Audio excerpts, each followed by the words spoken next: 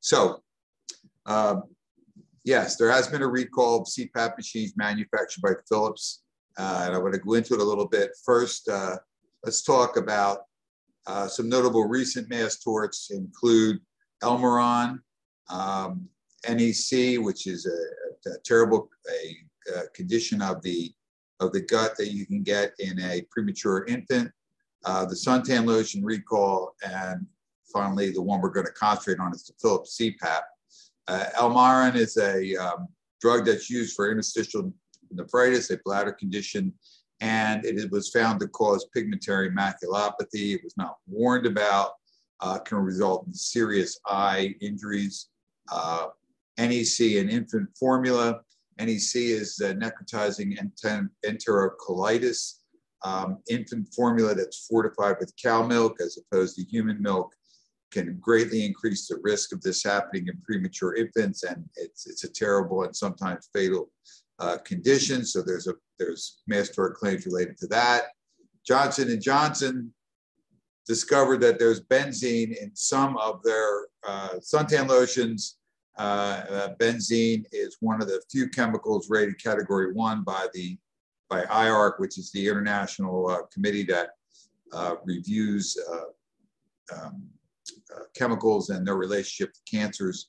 I guess parents would be surprised to find that the suntan lotion they're putting on their kids could lead to leukemia. So those are very, very serious cases, particularly pediatric cases. But we're here to talk today about the fourth one that's current, and that's these Philips CPAP machines. This is a copy of the part of the recall notice that was issued by Philips relating to a specific number of their machines. What was happening to the machines is, what is going on? Oh, getting the wrong button. All right. So first of all, Philips is the largest maker of these CPAP machines, and they have millions of devices subject to recall. In case you don't know someone that has one or you don't know anything about them, what is a CPAP and what is BiPAP? Two types of machines. They're both mechanical devices to assist with sleep apnea. The FDA definition is essentially a home care ventilator. So most of your CPAP machines are for home, but it also applies to nursing homes, and it's for the treatment of obstructive sleep apnea through positive air pressure, okay? Sleep apnea, what's that? Okay, it's abnormal sleep, breathing during sleep for various reasons. As a result, people don't get oxygenated. They have pauses in breath when they sleep. They get lower quality sleep. Your oxygen supply goes down. People typically wake up. There's typically loud snoring.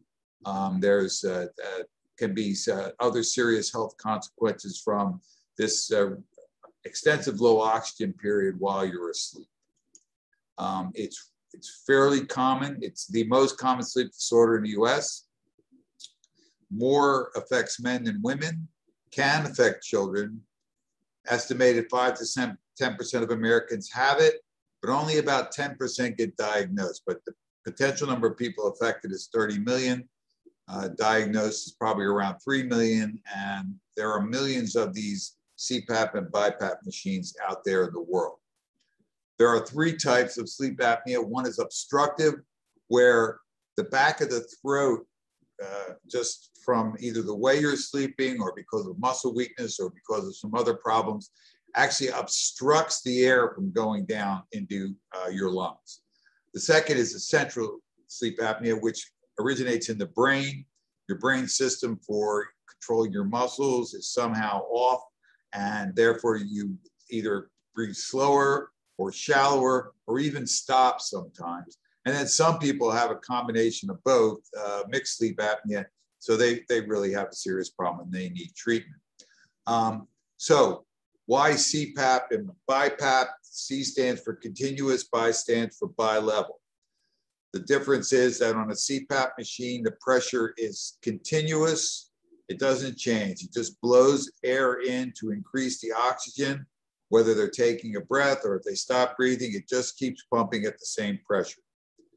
A BiPAP machine delivers different pressure on inspiration and expiration. so that it assists in reduction of CO2, because that's what happens when you exhale. So it assists not only with inhalation, but exhalation. It's a more complicated machine to use, more frequently used in a nursing home or a hospital. All right, so what are the uses? Because CPAP only delivers one pressure setting, it's best to use in situations of hypoxemia or low oxygen. So it does the following. It obviously increases the amount of oxygen, reduces the effort of the body to breathe, essentially by increasing the pressure in your chest, so pushing your chest outward, and then that makes it easier for your cardiac system to work, and it helps deal with a lot of the problems associated with hypoxemia. BiPAP, the difference is, as I mentioned before, it does two pressures and it assists in the removal of CO2. Obviously, a buildup of CO2 can be a negative, and like anything else, enough CO2 buildup will kill you. It assists in that duplicate way. So as opposed to sleep apnea, a reason that you might need BiPAP instead of CPAP is if you have some kind of chronic obstructive pulmonary disorder, like black lung or some other type of industrial scarring of your lung. If you have obstructive sleep apnea that we discussed already, some people who are very obese have trouble ventilating while they're sleeping. It's related to that. Or you could get it temporarily for pneumonia and asthma, flare up for breathing after an operation. Or you could have, as we mentioned before, a neurological disease that disturbs your breathing. That's just a picture of what these things on the home version look like. I can't imagine sleeping with that on, but on the other hand, if you find yourself waking up all night out of breath or feeling like you're suffocating and you can sleep with that, I'm sure it is a great aid. So why was it recalled? Well, first, they used a polyester-based polyurethane foam to keep the noise from the device reduced. It's just a sound reduction padding. And what was happening was this is breaking down, and black debris from the foam was getting into the air pathway and could be inhaled or swallowed by the person using the device. So in their own laboratories, they discovered this was happening. Now, there were a number of complaints. So in case you don't know, complaints to the FDA about either devices or drugs are put in the MAUDE, M-A-U-D-E system. MAUDE stands for something. I don't remember what the acronym stands for, but it's all the voluntarily reported complaints about devices or drugs that are accumulated by the FDA over time, and through which companies like Philips or Johnson & Johnson or any other company that manufactures drugs or devices are supposed to look at on a reasonably periodic basis to determine if there's problems with their products. A number of people complained. Philips did some lab research and saw they had a problem, notified the FDA, and this is essentially a voluntary recall with the agreement of the FDA that the recalled devices should not be used. In addition to that, the foam itself may off-gas some chemicals, meaning that just by its very existence, the foam will, over time, give off gases, and naturally, if it's involved in an inhalation device and it gets into that system, you're going to be inhaling these chemicals. We inhale chemicals all the time in industrial settings, on the street, and the body can usually battle off the effects of these chemicals when the adducts from these chemicals harm our DNA and can potentially cause tumors. Tumors are essentially just cells that have gone wild because their DNA has been altered, and they have no restraint on growth, and they eat up everything around them, and the body doesn't recognize it as a foreign cell and doesn't battle it. So naturally, if you get, anytime you get added genotoxic or carcinogenic chemicals added to your exposure, you run the risk of exceeding your body's ability to fight this off by either repair or cell death. And you run the possibility or an increased risk of cancer. The lab analysis found in this case that the degraded foam produced several chemicals. One is toluene, diamine, and toluene diisocyanate. These are used in industry, and so studies of people who work in those industries have shown increased risks of cancer, genetic defects, etc. Another is a diethylene glycol, which is a skin irritant, and all the cancer research now indicates that repeated irritation or inflammation is one of the main causes of cancer developing. And finally, during lab tests, two chemicals, dimethyldiazine and phenol, I'm not going to try to pronounce the rest, are toxic gases, and the FDA and the EPA have established safe exposure levels, and these gases exceeded those safe exposure levels. Just a word on safe exposure levels. The FDA and the EPA established exposure levels which would keep any of these chemicals below a point where it would add more than one additional cancer in 100,000 people over a lifetime of exposure. So that's a very, very, very low level. But when things exceed that level, either in a workplace or for occupational purposes like EPA purposes, or in a Superfund site, or in a machine like this, there are calls to get rid of it because these are estimates. They don't really know often what these chemicals might cause or how much the risk is. You can't study people. You can't expose people to chemicals to find out how many get cancer. You have to use laboratory animals, so it's difficult to find out. So which machines are recalled?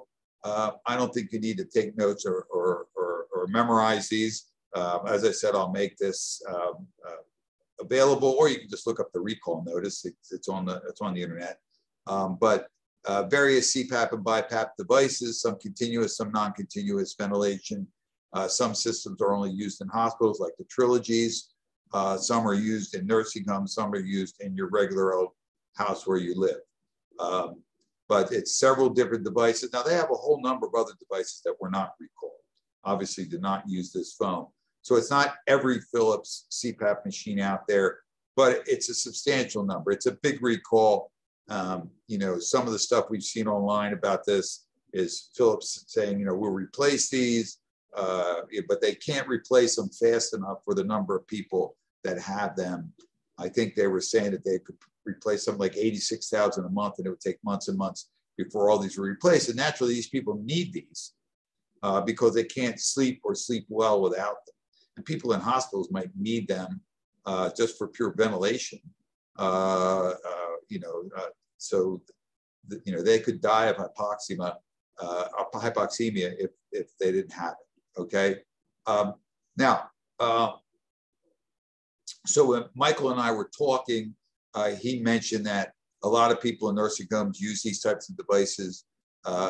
Could there be negligence claims aside from claims against the manufacturer for the recalled devices? Just negligence claims related to CPAP and BiPAP devices generally.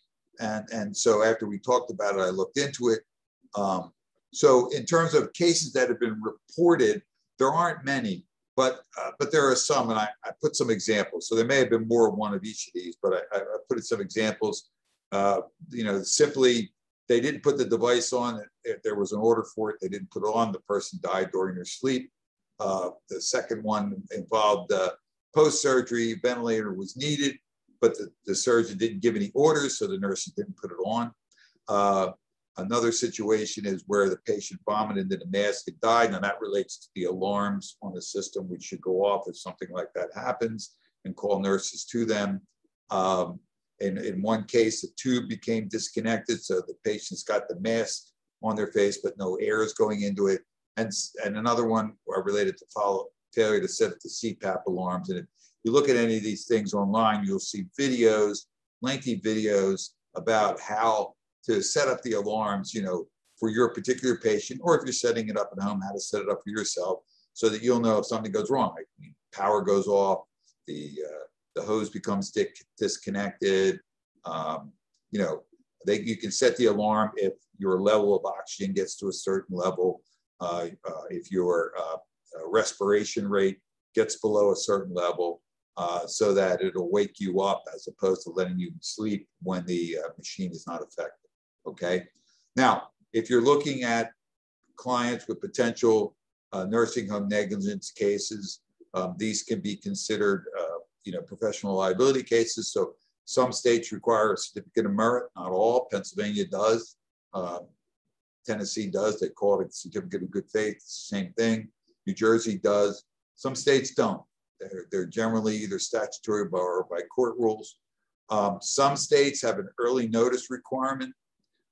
This is especially true for government funded or government run nursing homes. New Jersey has a 90-day notice. You don't give the notice in 90 days. They're fairly harsh about not allowing you to go forward with a claim. And some states have immunity statutes. And more recently, in some nursing home cases that we are involved in with a nursing home, where a bunch of people, over 50 people died from COVID. This didn't happen at the beginning of the pandemic, but it happened in August. The people came into the facility and worked with a fever. They weren't using their protective gear, and a whole lot of people died. But they're claiming immunity under some federal regulations, and that's in the Third Circuit right now. So you have to be aware when you're dealing with nursing home negligence, particularly if you're in a situation involving anything that's related to the government, to be aware of potential early notice requirements or immunity statutes. Now, if you're making a claim for the CPAP device against Philips, you know, there are certain limitations on product liability law relating to medical devices. Medical devices typically are not approved by a new application. So an application is the full-on thing that the FDA does to determine safety and effectiveness. All drugs go through an application process. That is not true of medical devices. Less than 10% of medical devices go through the application process. The rest get what's called 510K approval. First off, medical devices that go through the application process, there's no lawsuit at all. All lawsuits are federally preempted. And so even unlike a drug, which goes through an application where you can bring a failure to warrant claim, for devices, for the limited number of devices that have FDA full approval, there is no claim. It's preempted. Now, that doesn't apply to any of these Philips CPAP devices, but that's a general rule. Now, medical devices, what can you sue for? What theory? All right, the primary theory is a failure to warn, because many courts have interpreted, if your state is a restatement 402A state, comment K to apply to it. If it's a restatement third K state, or if it's a state with a statute. Most of the times, what these rules say is that medical devices have a certain aspects that are unavoidably unsafe, and therefore there shouldn't be strict product liability, but the manufacturer is required to warn about the unavoidably unsafe aspects of the device. And then who do they warn? Well, if it's a prescription device, you warn the doc, and the doctor's supposed to warn the patient. Fail to warn the doctor, and the doctor says that would have made a difference in his prescription under the learned intermediary doctrine, you have a claim against the company. If it's a consumer device, you got to warn the consumer. Under some statutes, like Ohio, you got to warn both, okay? But it depends, and it varies state to state, but it's something to keep in mind. You can't really bring like a defective design claim. Now, some courts in Pennsylvania, for example, and some other states, have said that comment K was designed for something like a vaccine, where at the time this stuff was all written by their restatement committee, whoever they were. Vaccines some vaccines cause the very thing they were trying to prevent, like the smallpox vaccine or the polio vaccine. Some people would get polio from the vaccine. And so they said, well, that's an unavoidably unsafe product. We're not going to have people not get vaccines because it might have a low chance of giving them polio. And we're going to protect the manufacturers against liability for that as long as they warn about it. Okay, it's a long distance from the original live virus polio vaccines to medical devices. Many courts, and this has not been determined by the appellate courts, think that under the present state of Pennsylvania law, once we're finally get it interpreted by the Pennsylvania Supreme Court, and they have it in their lap, but they haven't decided it yet, that medical devices, you will be able to have a design defect claim. So the design in this case was putting this foam in, which could break down. Okay, that was a long way to get to be careful about that. Okay, so what is the case criteria for a Philips CPAP or BiPAP recall cases? All right, first, it's got to be one of the recalled devices, but in addition, they need to have used it for at least a year. Okay, you're not going to get it the first time you use it or the 10th time you use it. And our analysis was if you continually use it for a year or more, and the longer in terms of proof of causation, the better, the more chance that you'll get debris collecting in your lungs, the more chance you'll be exposed to chemicals, and the higher chance you have of developing one of the cancer types that we're going to talk about in a minute, okay? Oh, I got ahead of myself. Oh, okay. Second, must have one of the following injuries. Now, they're kind of broad for litigations of this type. For example, I mentioned before benzene in sunscreen. Benzene is very directly associated with blood cancers, particularly leukemia. Okay, and it has that. They have these in terms of proving causation. They have these Bradford Hill factors. One of the factors is specificity, and benzene's very specific to cause blood cancers. All right, and it's fairly much easier to prove causation in a benzene case. In this case, with these particular chemicals, they have not been studied as completely. In fact, there's a huge difference between the studies that have been done on the chemicals in cigarette smoke or benzene or beryllium than there has been for the toluene and the other chemicals that are in here. So the studies are, let's say, sparse. That's why there's a broad category of potential injury here.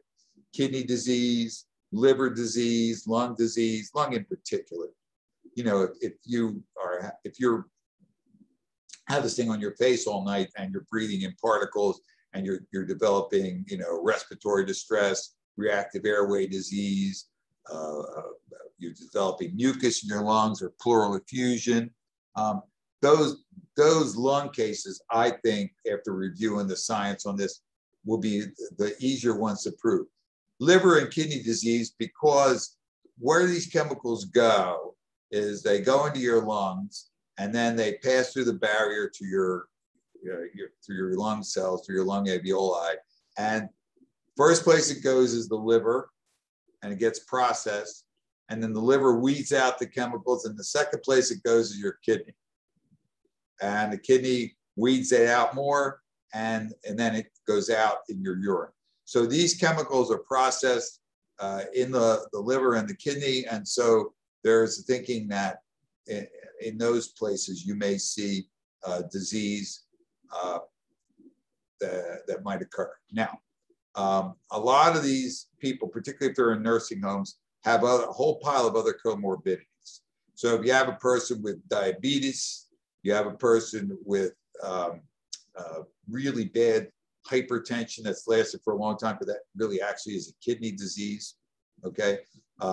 You have a person with interstitial nephritis, and then they're on a CPAP machine for a year. You're gonna have a hard time proving that that kidney was damaged by this CPAP machine. However, if you have a younger, healthier person, and that doesn't have a whole lot of comorbidities, then the proof becomes easier. Well, then what is the cause? Why did this person get this? So it's easier. And the next area is we're going to get is the chemicals. But one thing is the client should be a non-smoker. Now, I'm not saying never smoker, like they never smoked, but a non-smoker at least around the time. I mean, if you're having lung problems, you need a CPAP machine at night, and you smoke, not only do you have the issue of whether the smoking caused whatever problem you have the issue of like a contributory or comparative negligence. Like you're smoking, but you need a CPAP machine. So what you want is a non-smoker. Better is a never smoker. But a current smoker is a problem for any of these cases, okay? Now, many types of cancers are implicated, but other than lung cancer, proof is thin, all right? Lung cancer, because obviously you're breathing the stuff right into your lungs, and it's all night, every night. And, you know, that's just an easier connection to make from an evidentiary standpoint. But if you look online, you know, a lot of lawyer firms who, you know, are aggregators, collecting cases, they'll list every cancer in creation, including the ones on this list and some more, okay?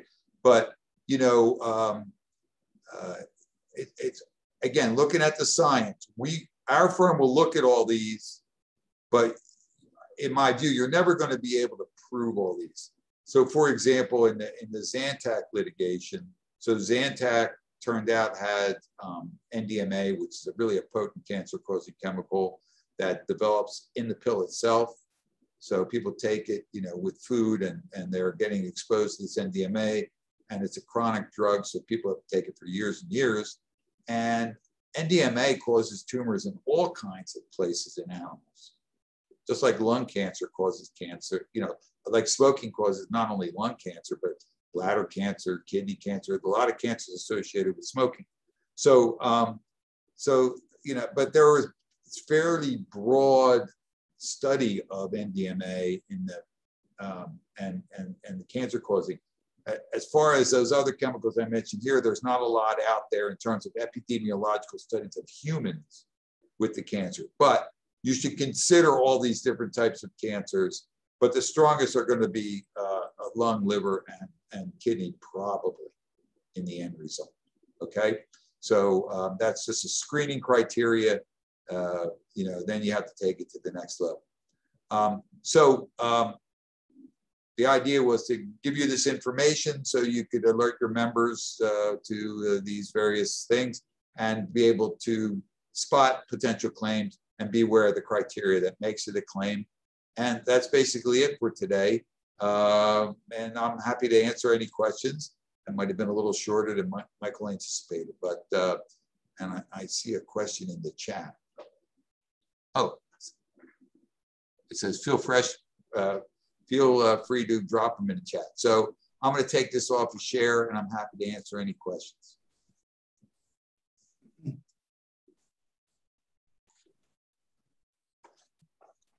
Do you have any cases, Jim, for this? Yeah, we have a few cases.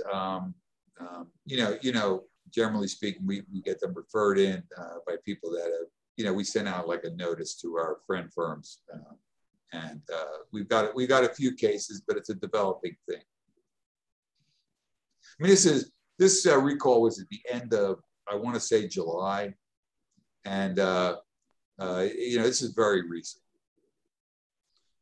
Jim, age of the machine. You know, how old do these machines have to be before the foam starts to degrade?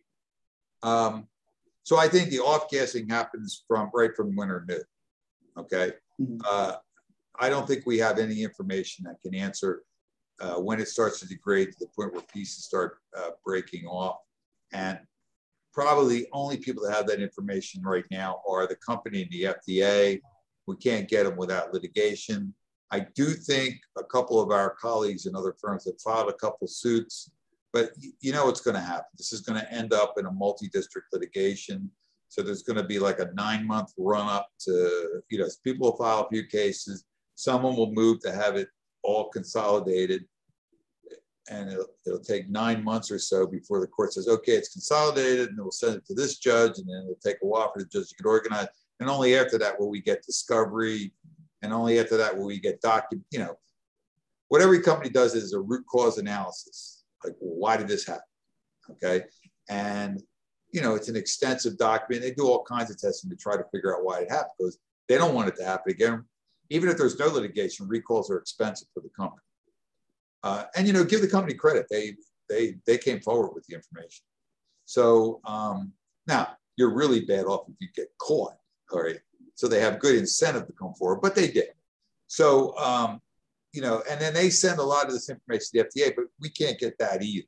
Okay, until we have litigation.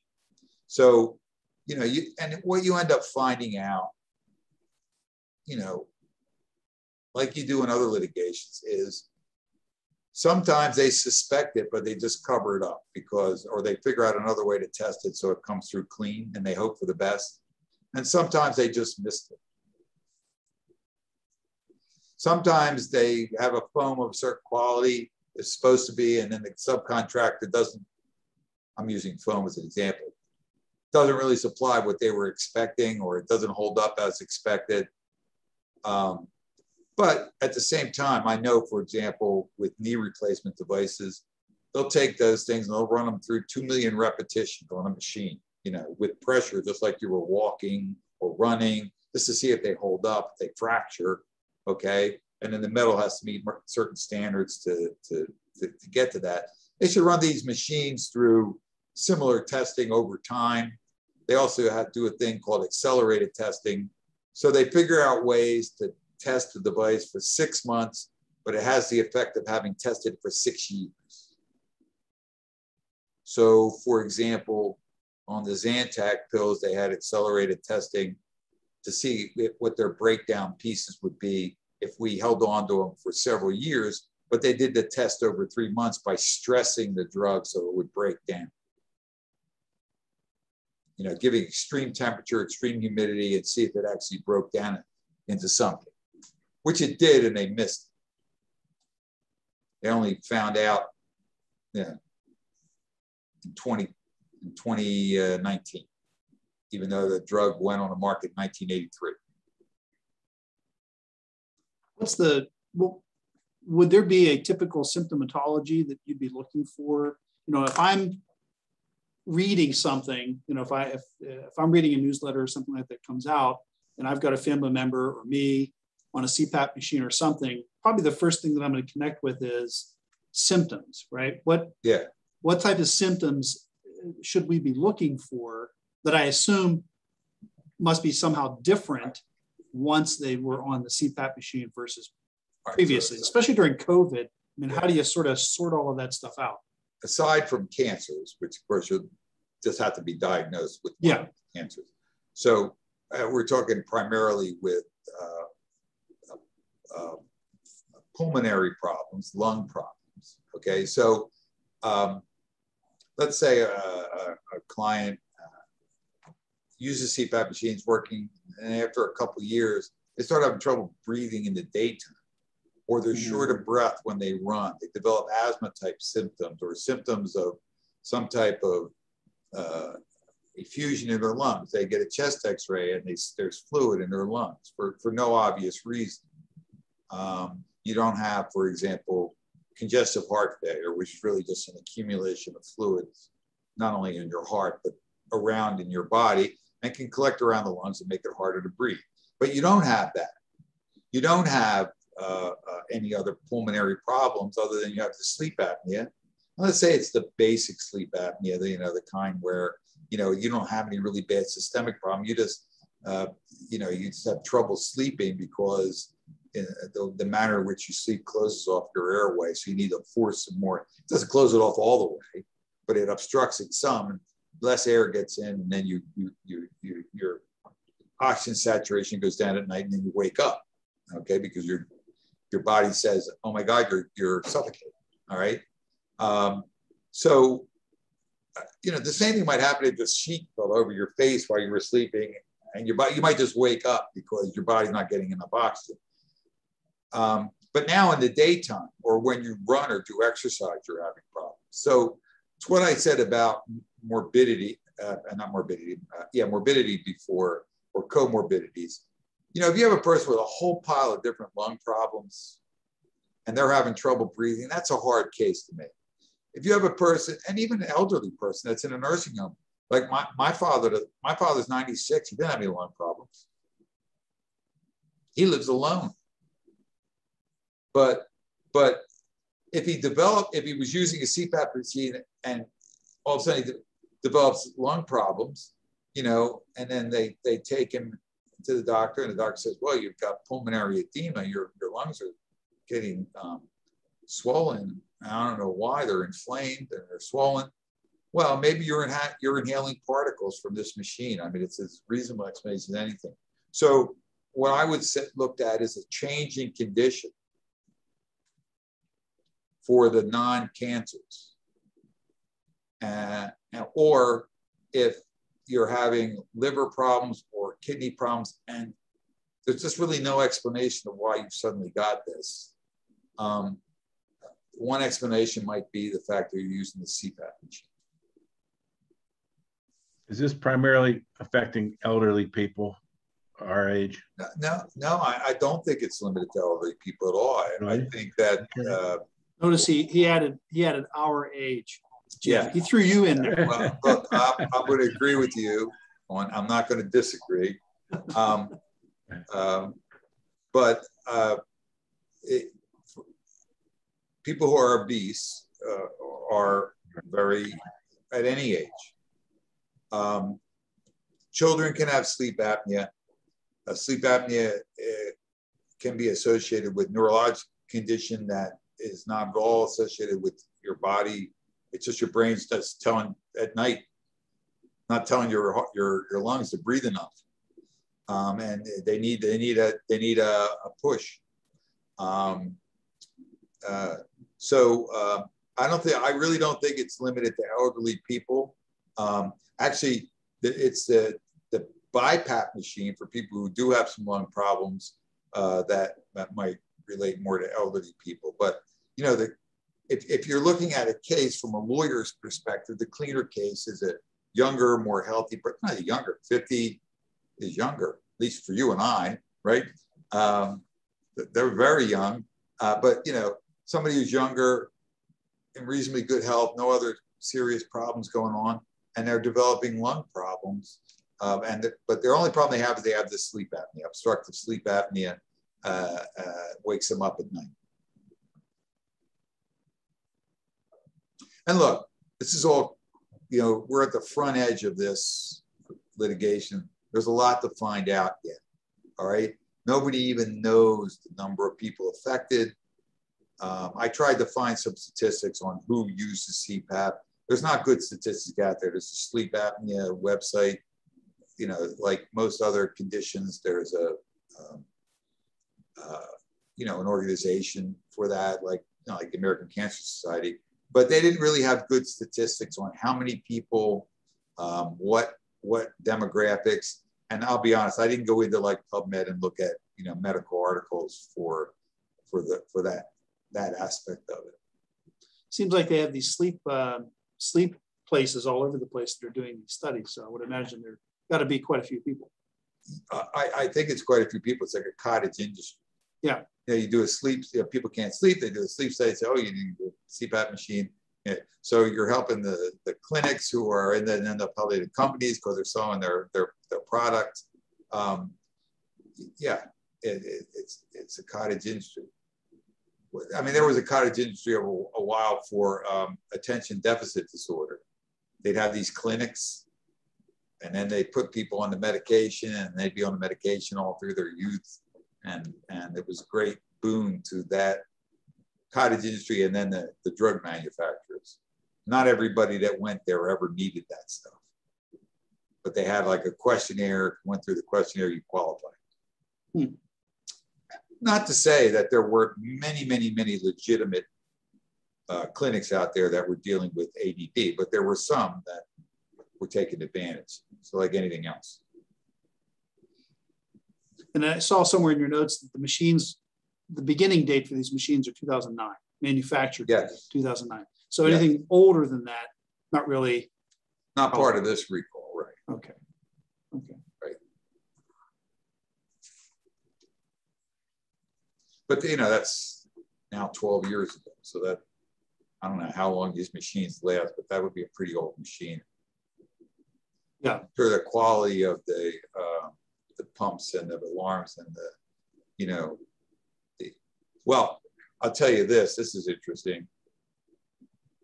For Medicare to pay, the CPAP machine, you have to use it. You can't just buy it. And, but a lot of these machines are leased. You don't actually just own it. And it sends a signal to Medicare, or it records that you're actually using it so that they could check. So the machine does record, like anything else in your life. The machine, you know, just like Zoom is possibly figuring out who we are now, the machine records some data about you. Probably run by Dominion Systems or Smart Tech, right? Probably. I just haven't gotten that. I found that out, but I didn't get that far into who's doing it. Right, right. So, yeah, it'll be interesting to see. I think, short of, you know, some X-ray evidence that you've got these particles, or you've got, you know, maybe some scarring from these particles, or lung cancers, I think these will be difficult to prove. You know, for example, like the talc litigation. So a lot of people use talc, a lot of women use talc and then got ovarian cancer.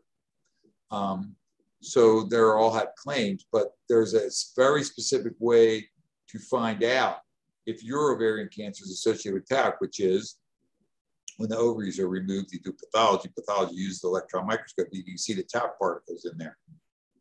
Okay, and that's absolute proof. But only a few people have ever had that. So how do you prove all the other cases, for example? Okay, so maybe there'll be a way to prove that you have the particles of this foam in your lungs. But I think once that gets in your lungs, that's never coming out. You're not breathing that out again. All right, so small particles of polyester, polyurethane gets in your lungs, that's not a good thing. So Jim, if somebody thinks that they have a claim, or somebody calls in that think that they have a claim, you're open to talking to them about them, I assume?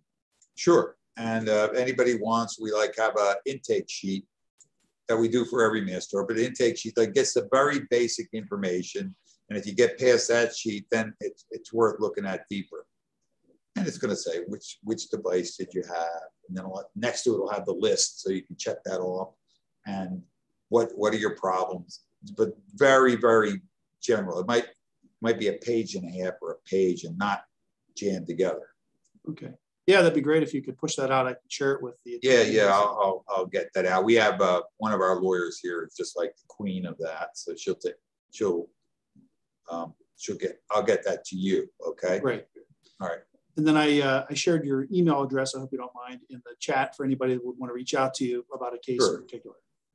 What I'll do, I'll send that criteria thing and this PowerPoint to you, and anybody who wants it can get it from you. Great. I'll send it to Al, because I know him. Yeah. Anybody else have any questions for Jim while we have him?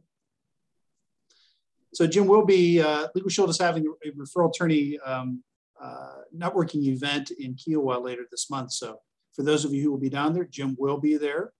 And I have a suspicion that he probably will buy you a drink if you're around.